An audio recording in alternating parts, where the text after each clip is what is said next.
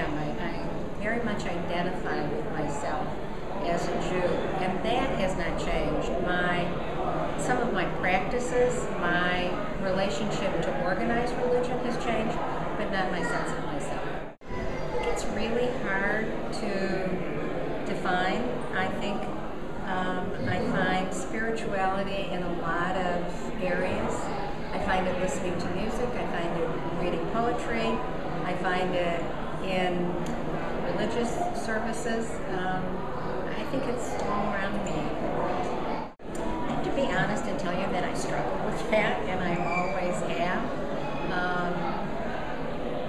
I don't really know if I believe in the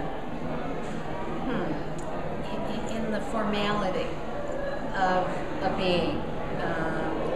So probably I would come closer to believing that there are higher powers in our universe. I felt them very close to me, and I found them to be very distant at times. I think I feel that closeness a lot when I look at my grandchildren, because they are miracles to me, and the joy of being a grandmother is that I have time to experience that, because I don't have to worry about taking care of them every day. When I find them distant is when I think about horrors in the world, terrible things that happen to good people, terrible things that happen, in the world and in the community, and so I question, where are you now? We had a meeting of our sisterhood the other day, and someone said that the imperative to the Jew is to heal the